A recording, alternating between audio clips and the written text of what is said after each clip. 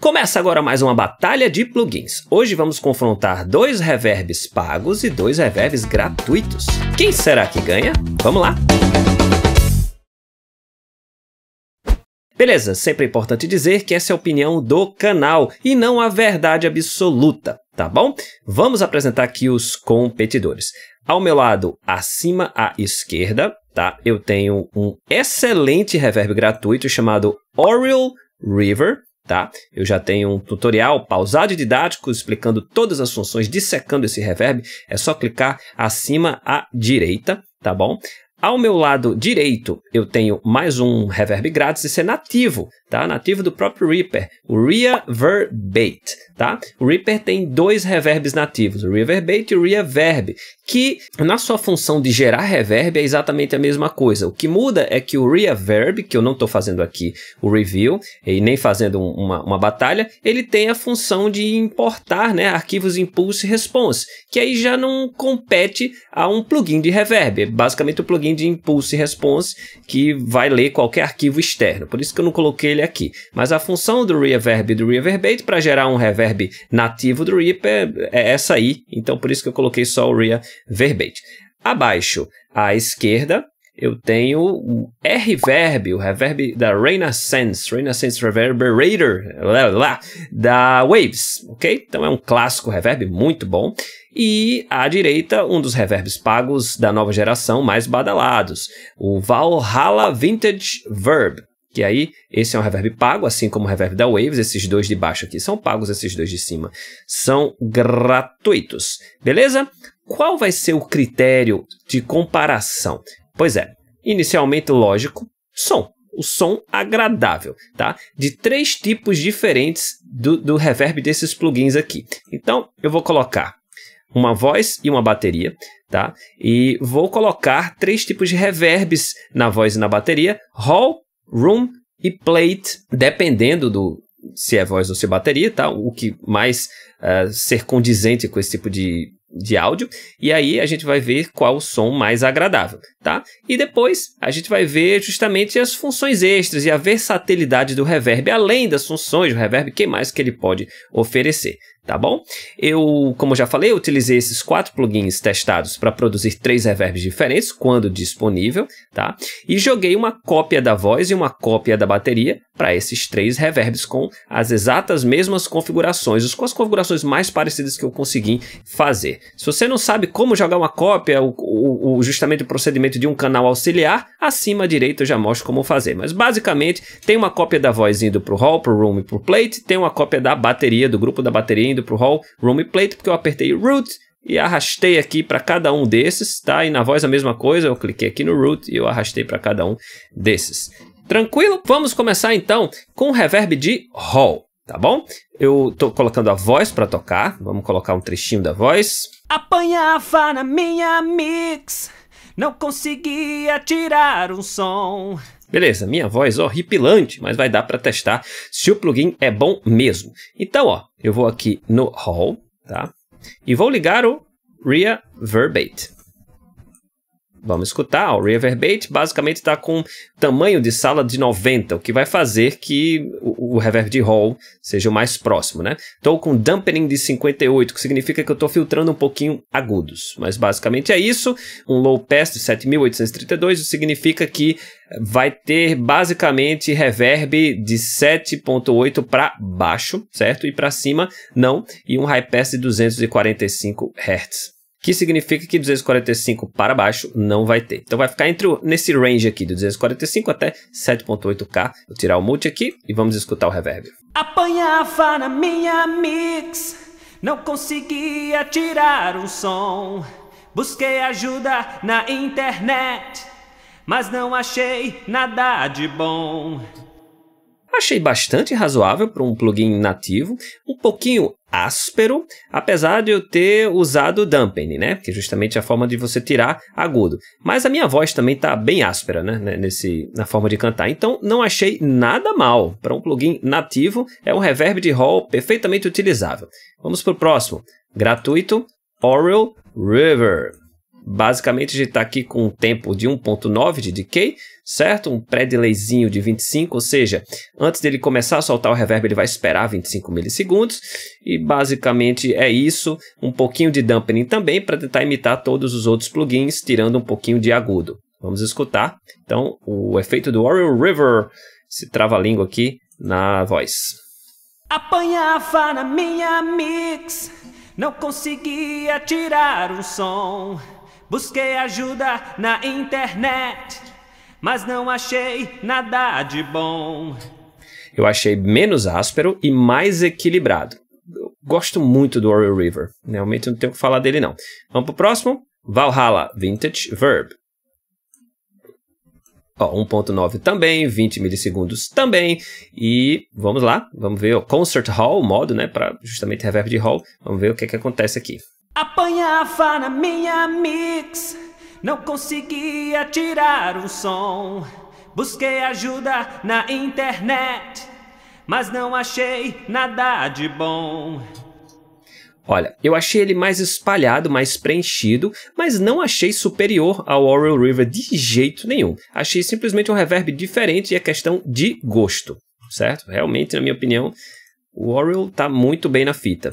E vamos para o reverb da Waves, né? Da linha Renaissance, Reverberator, blá, blá, blá. Vamos lá, então, mais uma vez, 1.9 de tempo, mesma coisa, pré-delayzinho de 20 milissegundos, vamos botar para tocar. Apanhava na minha mix, não conseguia tirar um som. Busquei ajuda na internet, mas não achei nada de bom. Olha, eu achei menos profundo, muito bonito. Não é áspero, só que é um pouquinho mais para trás. E agora eu vou alternar entre esses 4 reverbs e a gente chega ao final da primeira categoria. Vamos embora. Apanhava Reaverbate nativo. Mix, não conseguia tirar um som. Oril River. Busquei ajuda na internet, mas nativo. não achei nada de bom. Alterar entre agora esses dois aqui. Apanhava Oril River. minha mix, não conseguia tirar. Vou mudar pro Valhalla. Mudei. Busquei ajuda na internet, mas não achei nada de Vamos bom. pro da Waves. Fui no canal do Reaper Brasil, Mais e magrinho. lá estava a solução. Beleza. Olha, na opinião do canal Reaper Brasil, há um empate entre o Oril River, certo? E o Valhalla. Basicamente questão de gosto. Em terceiro lugar, né? Depois do primeiro e o segundo empatado, a gente tem o Rverb. E o que eu menos gostei foi o nativo do Reaper, o Reaverbate. Então, para reverb, realmente eu utilizo de outros plugins. Agora, apesar de eu colocar empate entre o Oril River e o Valhalla, eu preferi, na questão do hall, o Oril River. É o que eu usaria se eu quisesse colocar um hall em algum lugar. Mas olha, eu estou igualando os ajustes. Você pode perder mais tempo em cada um desses reverbs e você vai conseguir efeitos muito similares, principalmente entre esses 3 aqui. O Reaverbate é um pouquinho mais limitado mesmo. Beleza, vamos para a próxima categoria, reverb de room, reverb de sala, um reverb mais curtinho para dar uma ambiência, tá? E para o reverb de room a gente vai utilizar a bateria, e não a voz.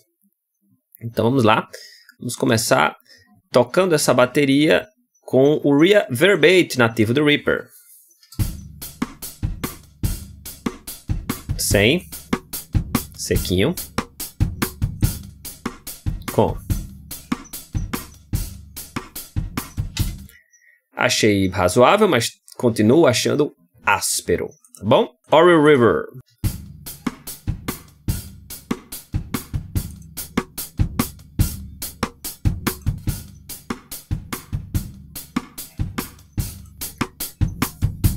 Achei bonito o som. Na prática, realmente, eu simplesmente gostei mais. Eu achei um reverb melhor.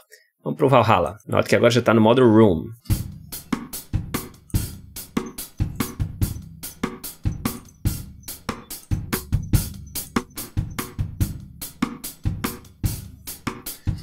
É um room mais fechado, né? Com menos brilho e com um corpozinho nos graves. É uma coloração diferente, não tem como falar que é pior do que o Oril River e pode ser bem interessante para certos estilos. E vamos agora para o Rverb.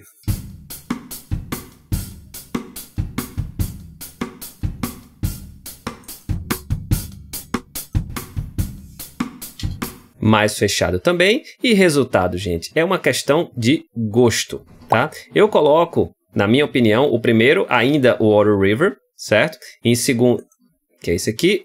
O segundo, eu coloco o Valhalla e o Rverb empatados. Eu acho que esses dois foram igualmente excelentes. E por último, o nosso nativo do Reaper, Reaverbate. Vamos agora testar os reverbs de plate. Eu vou voltar para a voz, tá? O plate é um reverb espalhado, mas mais magro e que fica mais no fundo, que não se confunde tanto com o sujeito que está cantando ou o instrumento que está tocando. Ele é realmente um reverb mais de preenchimento e menos de espacialidade, ok? Muito utilizado na voz, eu utilizo o tempo inteiro.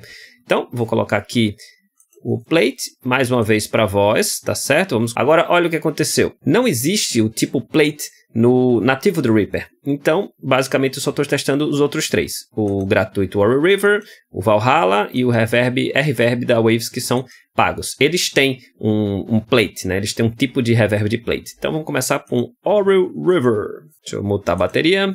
Apanhava na minha mix, não conseguia tirar um som.